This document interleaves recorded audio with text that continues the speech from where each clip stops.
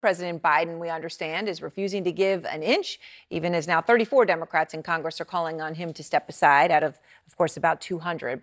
Biden is in Delaware after being diagnosed with COVID, and in a new statement today says he will return to the campaign trail next week. The First Lady Jill Biden is scheduled to host a fundraiser in Paris next Thursday. She's there for the Olympics opening ceremony. The price of admission there is between $500 and $25,000. Meantime, this afternoon, the Vice President, Kamala Harris, met with major Democratic donors. A Zoom call, reportedly organized by the influential megadonor and LinkedIn founder Reid Hoffman. Hoffman has been pushing very assertively for an alternative ticket, many scenarios which do not even involve Harris. But as Biden digs in, his campaign is dismissing the donors and elected officials who also get money from those same donors who have turned on Biden. Biden's campaign insisting that they have contact with real voters, including the 14 million of them who democratically chose Biden as their nominee, and that the polls that elected members of Congress are now pointing to justify throwing their ticket out after voters picked it are bunk. In fact, Biden's feelings about polls are not new. Here's what he told me in his most recent interview on CNN. When you talk about the economy, of course, it is by far the most important issue for voters. It's also true right now, Mr. President, that voters by a wide margin trust Trump more on the economy. With less than 6 months to go to Election Day, are you worried that you're running out of time to turn that around? We've already turned it around. Look at the Michigan survey. For 65% of American people think they're in good shape economically. They think the nation's not in good shape, but they're personally in good shape. The polling data has been wrong all along. The polling data has been wrong all along. Those are the words of the president, and anyone who's spent any time with him in the past 6 months has heard that from him. It was a defiant Biden then, as he appears to be tonight, in the face of more Democrats turning on him. MJ Lee is out front from the White House to begin our coverage. And MJ, Biden staying in the race, doubling down tonight. Vice President Kamala Harris getting on that major donor call at a crucial moment. What more are you learning about that call?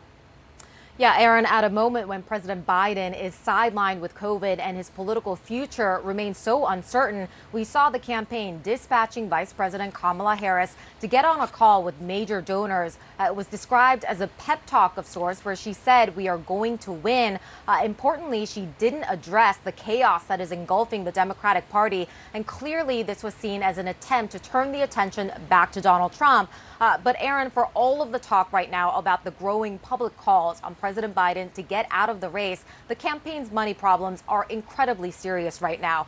Many donors have told us that they are simply no longer going to write checks so long as President Biden remains at the top of the ticket. And I was just speaking with a major Democratic donor who summed it up this way. They said, "I don't know how you campaign with a broadening electoral map without money. I don't know what they're doing. I don't know. I've never seen this strategy where you think you can win without money." Now, Aaron, this donor was saying maybe under the current circumstances, you can dig in for a couple more weeks, but anything longer term is going to be extraordinarily difficult. And they also happen to mention that the emails that you get from the campaign for campaign events and fundraisers have really slowed down in recent weeks. I should just note, the Biden campaign has really taken pride in pointing to the national infrastructure that it has built over the last year or so, the offices they've opened, the staff hires that they've made, the training that they're doing, the voter outreach. But the bottom line is you can have an amazing operation, but you can't keep the lights on if the money is not coming in. All right, MJ, thank you very much. And joining us now, Isaac DeVere, who has broken numerous stories about the Biden campaign here, Kate Anderson-Brower, who's reported extensively on the Biden family, and CNN Newsnight anchor Abby Phillip. Isaac, let me just start with you. Biden insisting he's not going anywhere, campaign insisting he's not going anywhere, campaign chief giving that interview this morning, despite the list of Democrats calling for him to step aside, obviously getting longer by the hour. Do you think these calls are now backfiring or not, Isaac?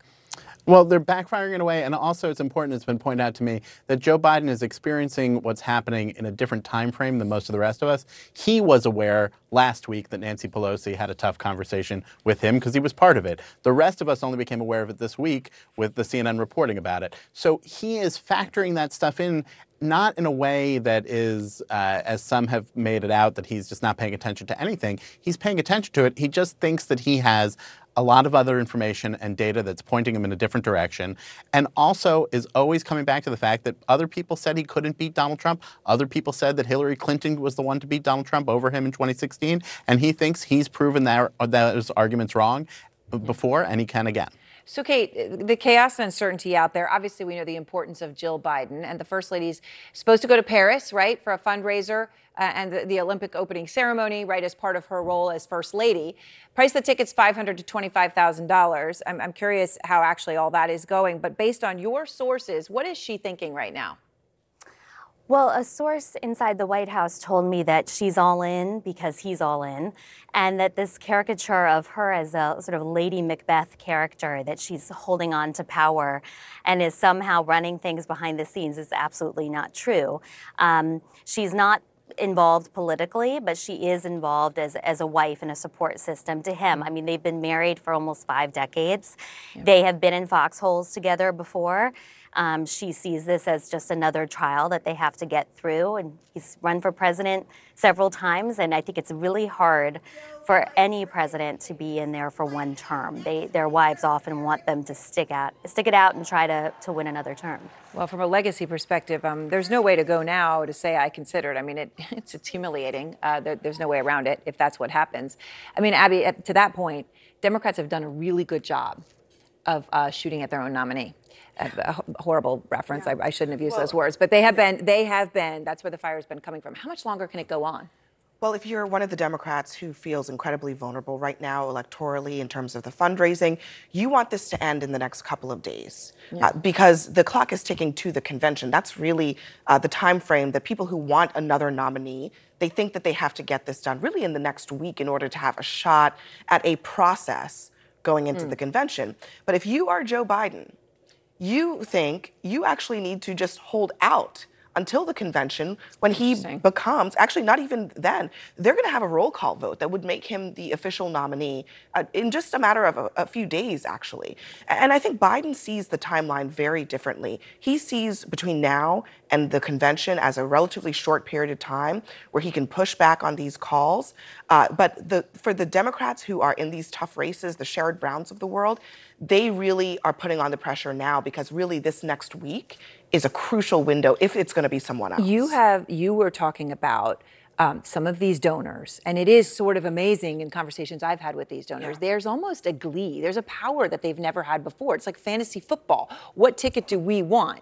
In groups of very, very rich people influencing this. You've been reporting on texts that are coming from these donors to people up for re-election saying, turn on Biden or else we cut it off for you too? Yeah, I mean, I'm told, I've seen these messages going from donors and bundlers who are talking to donors to candidates and to people who are fundraising on behalf of the candidate committees that are basically saying, we told you weeks ago, Biden needs to be off the ticket. We want someone else. Some of the messages are even more explicit. We want an open process. We don't want Kamala Harris. And so that is a really, that's an enormous amount of pressure. I'm really not sure we've seen anything quite like that before. I do want to say, Aaron, though, these donors are, these are people who are dyed-in-the-wool Democrats. They are spending enormous amounts of money to back Democratic causes and candidates. And they don't want to waste their money, but they also believe that because of what they've committed financially, they have influence, and they are using that leverage right now. You know, Isaac, I want to play, again, this issue. So this is the influence from donors, right? And then with all of this going on, the move in the polls that we've seen, is something obviously that Biden dismisses. Let me just play again something that I think very fairly reflects what everyone I've heard who's talked to the president has said is his view on polls. With less than 6 months to go to Election Day, are you worried that you're running out of time to turn that around? We've already turned it around. Look at the Michigan survey. For 65% of the American people think they're in good shape economically. They think the nation's not in good shape, but they're personally in good shape. The polling data has been wrong all along. You know, he truly, Isaac, not just from that. I have heard him say it before, and anyone, as I said, that I've spoken to has said that he said the same thing. He truly doesn't believe the polls. That's right, and that's not something post-debate. That's where he's always been. Your interview was at the beginning of May, right? Yeah. And the issue is that the polls in 2020 showed him ahead at this point, and he went on to win. There's a lot of questions about polls and the sample groups and all the rest of it, but Biden feels like he has a deeper connection to what's going on, and he feels like there will be a real recoil against Donald Trump, even in the last minutes. Part of that also is calling the bluff in a way with these donors that Abby is talking about and saying, are you really not going to be there? And importantly, you have a lot of Democrats who are really uncomfortable about this. One Democratic member said to me about Abigail Disney, who said that she would boycott giving donations, I don't really want to live in a country where an heiress gets to pick our president. Notably, she and other people who have called for the boycott had not given money to Joe Biden already in this campaign. And so the Biden campaign looks at them and says, you weren't with us already, so what are you threatening us with? President Biden's campaign is publicly insisting he's not going anywhere, but the calls for him to step aside seem to be growing, sometimes by the hour. Do you see this pressure ultimately pushing President Biden to step aside? You know, all rational calculation would say yes, but their posture has been more defiant, really from the outset, than you might have expected, given the level of unease in the party. I think if you talk to the political strategists, you know, campaign managers, pollsters, overwhelmingly, they do not believe Biden can recover. I think donors are in the same camp. Elected officials were divided, but they are now moving toward that kind of preponderance as well. Wolf, the analogy I often hear from Democrats is pretty striking. You know, more than one person has said to me some version of, when you are in a car that is speeding toward a cliff, it is unquestionably risky to jump out of the doors while it's still moving.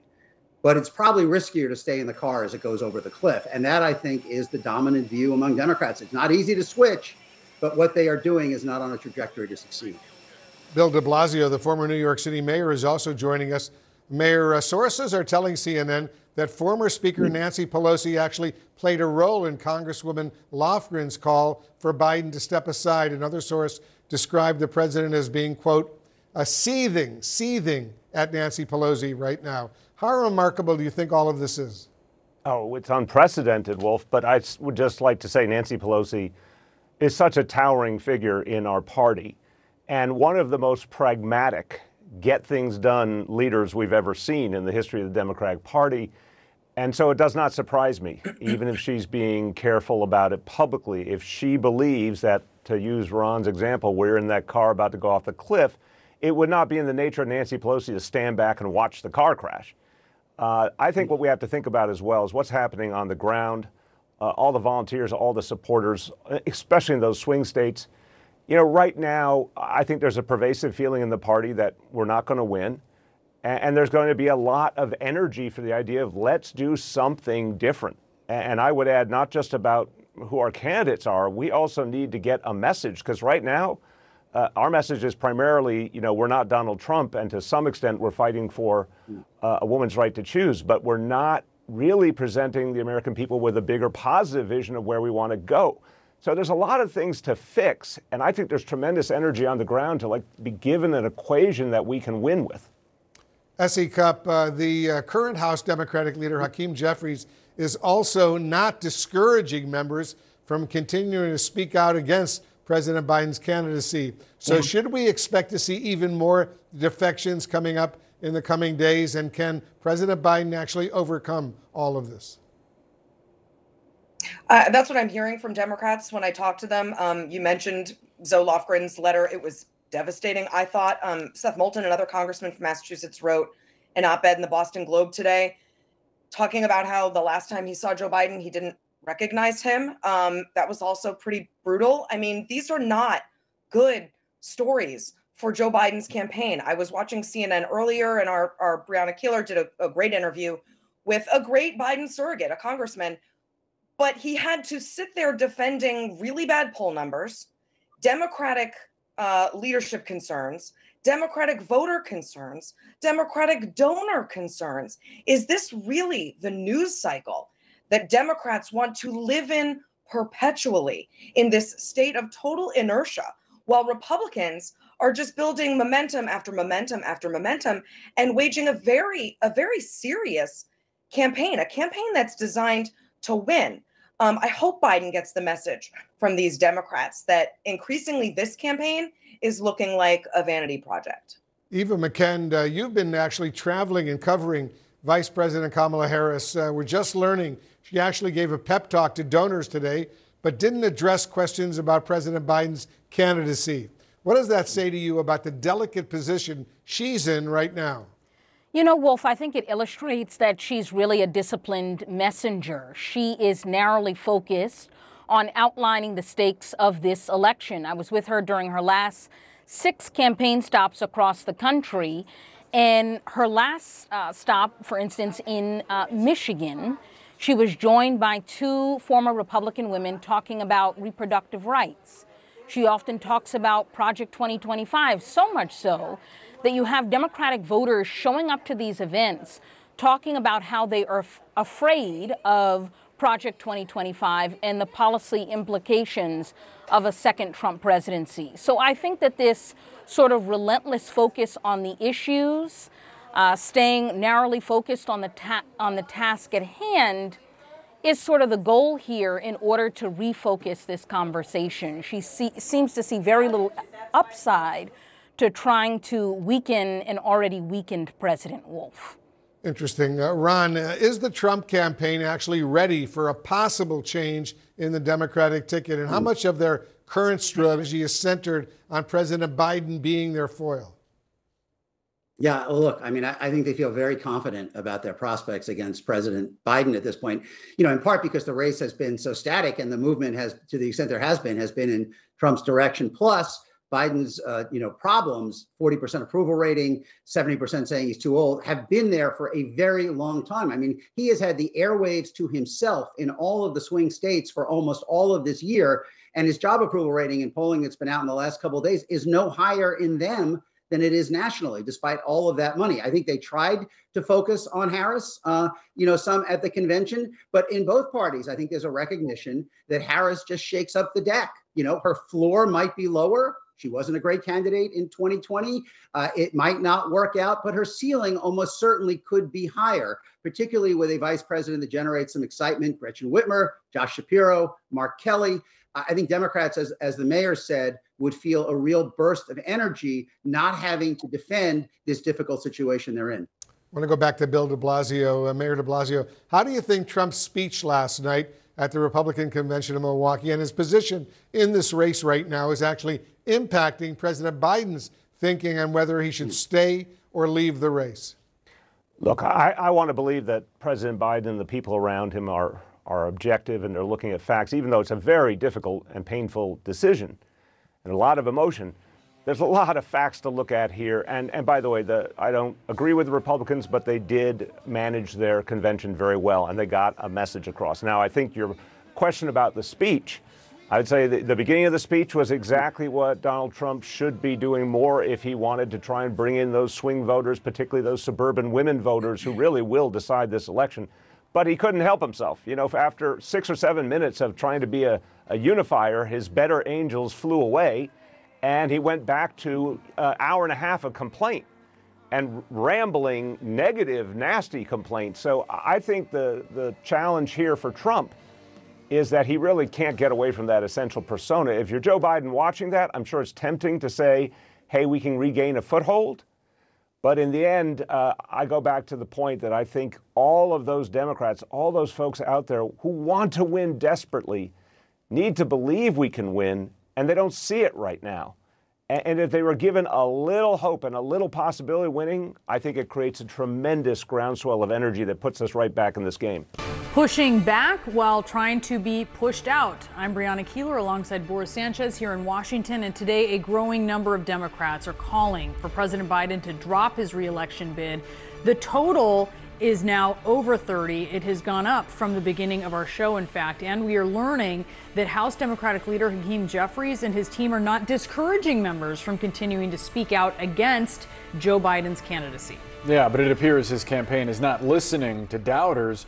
We're told that Vice President Kamala Harris will join a call with donors this afternoon. This is actually video from a short time ago where she was visiting an ice cream shop in Washington, D.C. with her nieces. This all comes not long after President Biden released his own statement saying he's looking forward to getting back on the campaign trail next week once he recovers from COVID. Let's bring in CNN senior White House correspondent MJ Lee, because MJ, you have some new reporting on how the Biden campaign is now trying to rally the troops. Walk us through it. Yeah, I mean, we're told that there was an all campaign staff call earlier today. Those happen with some regularity, so that's not unusual. But campaign chair Jen O'Malley-Dillon said on this call that they are focused on voter contact right now. Obviously, the president has made clear that he's staying in the race, and the campaign is really telling their staff what we are doing is reaching out to voters. She said at one point, when you give me polls, I'm going to give you direct voter contact. I'm also told that she said people in our country are not watching cable news. Just on the voter contact part, the reason that this is significant is because this is sort of the central argument that we are starting to see from the campaign on the reason for the president staying in. They're essentially saying what is more important to us right now than what the polls are telling us is what the voters are telling us. And O'Malley-Dillon did talk about this a little bit on the air earlier today. Take a listen. We go out and we're door knocking just this week. So this isn't in the past, this is this week. Did about 100,000 door knocks. 76% of those people we knocked on doors and we talked to are with Joe Biden. We have about 16% or so that's undecided. They have questions. You know, is he in this race? What's going to happen? And then a small percentage that are not available to us. Yeah, so this argument that they are just going to be listening to voters, I mean, that is going to be so central as the campaign continues getting more and more pushback from members saying he needs to drop out. I think it's not a coincidence that we've heard the president himself repeatedly saying since the debate, I can't just discount the millions of people that participated in the process and voted for me. I think the problem is that, you know, who else is listening to voters? Are members of Congress. They're going home and hearing from a lot of people that are concerned and think that the president needs to get out. Yeah, they're also noting that people cast those ballots before the debate. So that's something else. MJ, thank you so much. Joining us now, we have Ron Brownstein, CNN senior political analyst and senior editor for The Atlantic, and Chuck Rocha, Democratic strategist and former senior advisor to Bernie Sanders and Bernie Sanders' 2016 and 2020 presidential campaigns. All right, Chuck, tell us this moment that we are at right now in this race. How would you describe where we're at on the Democratic side of things? I'd say controlled chaos. I think that there's trying to be control with the party. Now, I've run a presidential campaign. I'm one of the few people who has. And what you saw Jen O'Malley doing is trying to get a handle on it. When you talk about having an all-staff call, those don't happen all the time, but they happen at times of tragedy. I was running a presidential campaign when a guy had a heart attack one time in Nevada. I was in the office, Bernie's office, when that went down. We had to control things and get control over emotions, and that's what you see now. The hardest part of this is what you're reporting on now is all these members of Congress, though. People that he's worked with, he's an animal of the Senate. Like, this is really hard when you start hearing rumors about Nancy Pelosi, but right now the campaign wants to control this and keep people focused on thousands of doors that they're knocking, the infrastructure that they're built, their fundraising. This is where they want you talking about. Yeah, they're certainly focused on that when they try to justify him staying in the race compared to some of the polling and some of these concerns from lawmakers. I'm wondering what you make of the sort of discrepancy in some of the reporting where we're hearing the campaign publicly say he's staying in, he's not getting out, and yet privately from sources close to the president, he's asking questions about whether the folks around him believe that Kamala Harris would be a better candidate to beat Donald Trump. I think part of that is folks that you get to see on camera. They're actually speaking and putting their name and their faces to things, and then folks who are being unnamed sources. I'll tell you this about presidential campaigns. There's only a small group of people. Everybody likes to claim that they know about running campaigns, but they ain't never really run a campaign or been in the room, as they say in Hamilton, where it happens. There's only a small group of people actually talking to the president, and the ones that you're seeing are the ones you see on TV while there's other folks who are unnamed. Ron, what are you listening to? I mean, let's just point out Biden ally Senator Chris Coons is saying that he believes Biden is weighing who the best candidate is to beat Trump. You have Hakeem Jeffries, the leader of Democrats in the House, skirting questions of whether Biden's the strongest candidate and not discouraging his caucus members from saying they think Biden should step aside. And you also have Congressman Seth Moulton writing an op-ed for the Boston Globe saying that for the first time at Normandy, Biden did not seem to recognize who he was. Yeah. What data points are you looking at? Look, I think as Chuck puts it, the people who have been in the room at the senior levels of Democratic presidential campaigns, I've talked to almost all of them in the last 2 weeks. Overwhelmingly, they do not believe that Joe Biden can recover to win. I think donors overwhelmingly do not believe that he can recover to win, and that has a real bite on, self-fulfilling prophecy to some extent. And I think elected officials who were very hesitant to challenge him publicly because they have great respect for Biden. And the phrase I heard a week ago often was, we have to give him the grace and the space to do this. They are growing more and more impatient. I mean, if you look at the alternative, which is most likely rallying around Vice President Kamala Harris, I think Democrats believe she may have a lower floor, but she almost certainly has a higher ceiling. That with Biden, you are kind of locked in concrete at this point, where the president's approval rating has been stuck at 40% or below since the summer of 23, 70% saying he's too old. Most people who have been in the room, to use Chuck's phrase, do not believe you can recover from that despite all the resistance to Trump. And with Harris, it might go badly, but at least there's more fluidity in the situation and the opportunity to reignite some excitement in the Democratic coalition. I want to go back to Chuck because there is this question of what happens if Biden decides that he's stepping out of the race. And just before we went on air, you were sort of describing the scenario at the convention.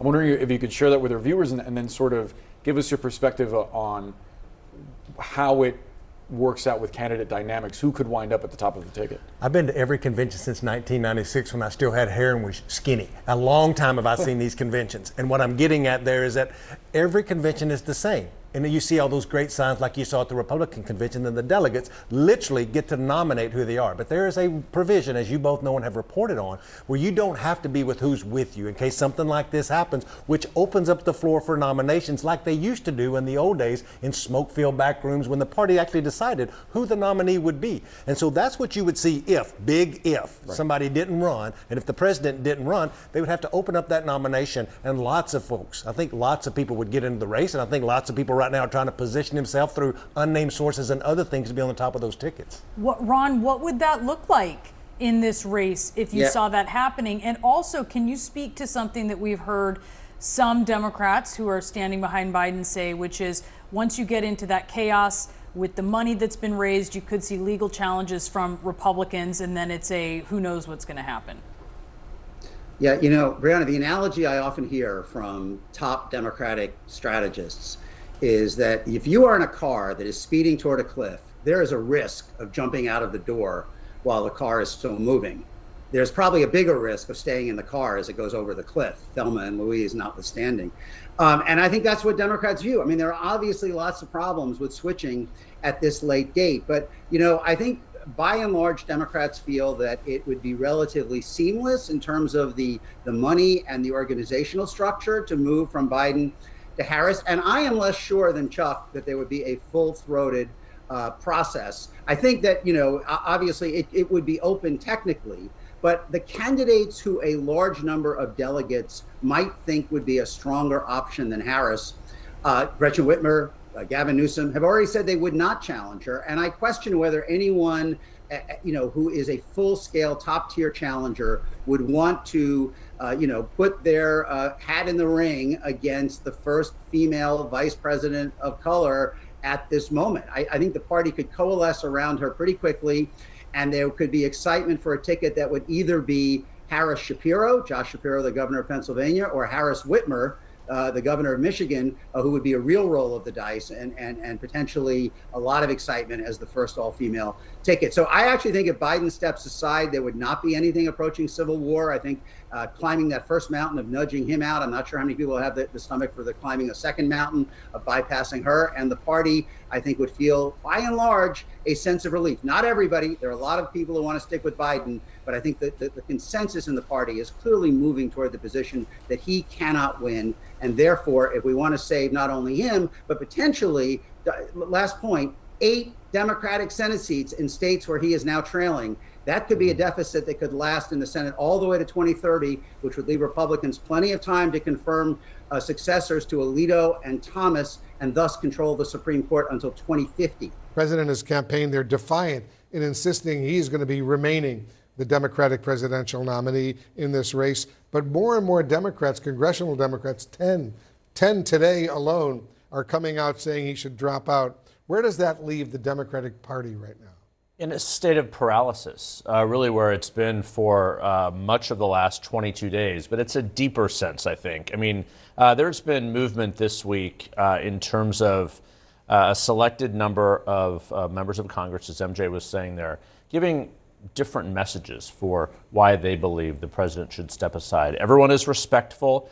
Everyone is saying that the choice should be his, but the tone has changed in these letters pretty significantly from Zoe Lofgren, for example, Seth Moulton, for example, using very personal reasons and arguments. So I think overall the party is at 1 month from its convention period. We've just obviously got back from Milwaukee, the Republican convention. Democrats are going into their convention completely divided over the idea of who should be the standard bearer, which is something that I think none of us would have anticipated a while back. So also today, the Convention Rules Committee, it sounds arcane, but important because they decide the timing of the nominating votes. So they had their first meeting. They'll have another meeting on Sunday. The voting will not start till August 1st, but it has to be done before August 7th. So that is the window here. And speaking to a Democratic governor just yesterday who relayed this conversation, he said time is running short, and I think that is clear. However, it's President Biden's decision. The frustration is clear. The campaign is trying to go forward, but the one thing the campaign is really not breaking through is talking about the guy who was nominated last night. That's Donald Trump. Yeah, we're going to be speaking to Congresswoman Zoe Lofgren this hour. We'll get her thoughts on what's going on. Kate Bedingfield, I'm anxious to get your thoughts right now. These lawmakers, these Democratic lawmakers, are saying they will support President Biden if he is eventually the nominee and he's running. But given the very deep concerns right now that are being expressed publicly, the deep divisions within the Democratic Party about his candidacy, how tenable is that really if he's the nominee? Well, look, I think if he's the nominee, yes, I believe these Democratic members of Congress are going to support him. They all want to see Donald Trump defeated. I mean, I think that's one important thing to remember about all of the anxiety and the emotion around all of this. This is born out of a desire to defeat Donald Trump and an effort to put forward the candidate that Democrats believe can beat Donald Trump. So I think, if Joe Biden is the nominee, I imagine that these Democrats are going to come home and support him. I think that one of the things that the Biden campaign has been arguing, kind of their theory of the case here, is that the contrast between Trump and Biden, once we get this conversation back to a discussion of Trump versus Biden, that ultimately that's going to bring home not just these members of Congress, obviously, but voters who find Trump to be untenable. And I think what we saw from Trump last night at the convention kind of helped underscore that case. I mean, we heard that he was going to be a unifier, that he was going to be the new Trump.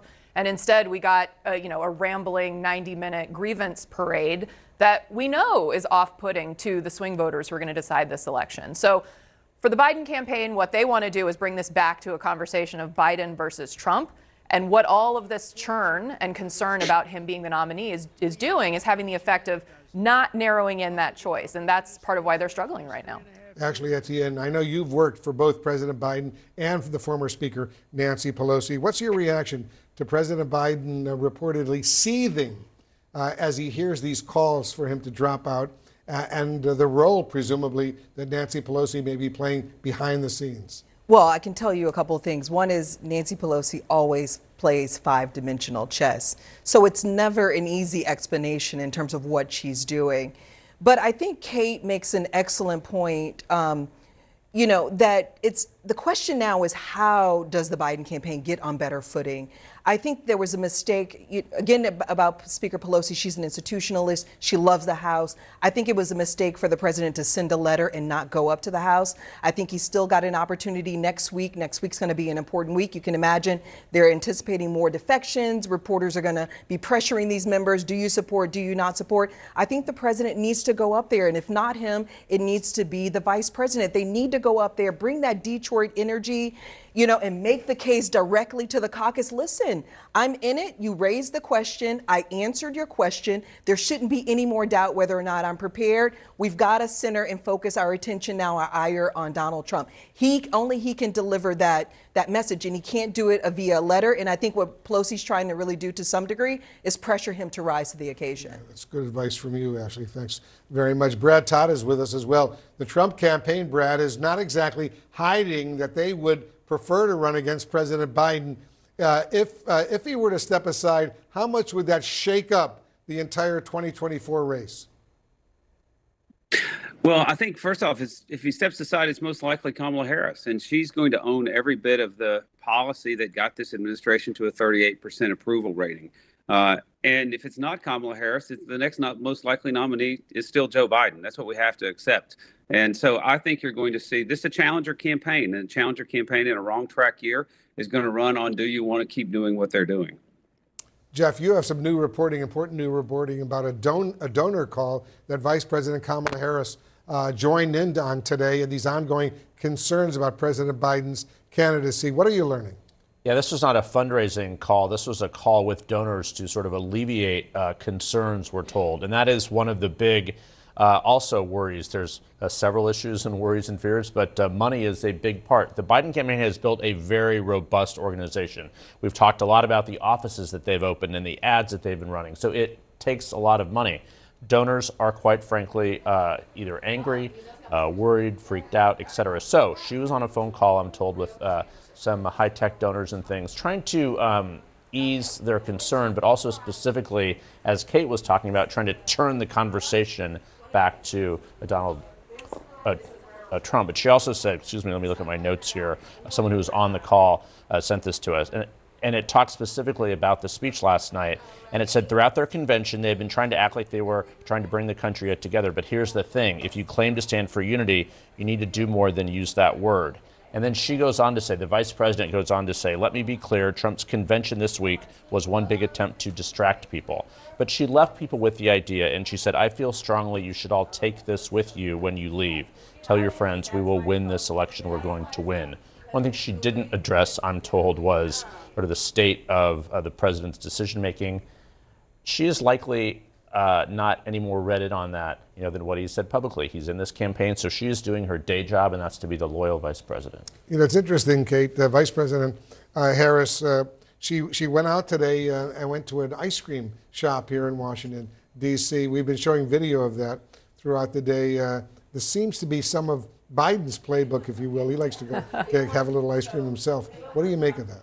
Well, look, Vice President Harris has been both a critical governing partner for President Biden in the White House, but also a really active presence on the campaign trail. I mean, she's been carrying forth one of the most significant lines of attack that Democrats have this election cycle on Donald Trump and the Republicans, which is their attack on reproductive health and on women's freedom and their right to make their own healthcare decisions with their doctors. And Vice President Harris has been really the standard bearer in carrying that message forward. So I don't see that. I don't see her doing this event today as anything different. Now, there may be a little more media coverage on what she's been doing of late because of this story. But I think if you look at her campaign appearances, she's been out consistently as a huge factor in this campaign, and she'll continue to be. It's interesting, Ashley, because the vice president is actually, in some of these more recent polls in some of the key battleground states, polling better than President Biden is right now. And he said this week, this is what Biden said, she would be a great president. So why do you think he's so reluctant to step off the stage right now and give it to her? I think he thinks that he's equipped to do this job and he's prepared to do this job. That's why he's not stepping off the stage. And I think, as he said, I take him at his word that he's best positioned to beat Donald Trump. And to some degree, that is absolutely true. To your point, the vice president is doing well with that broad coalition that Biden built in 2020 to win. But many of her numbers aren't tested. You can look at Joe Biden's numbers, and if he's at 43, you can trust that that's 43 because her numbers have not suffered under the weight of millions of dollars of Republican attacks. They've just now started to attack her. So to some degree, I think the president is absolutely right. She and any other alternative is untested.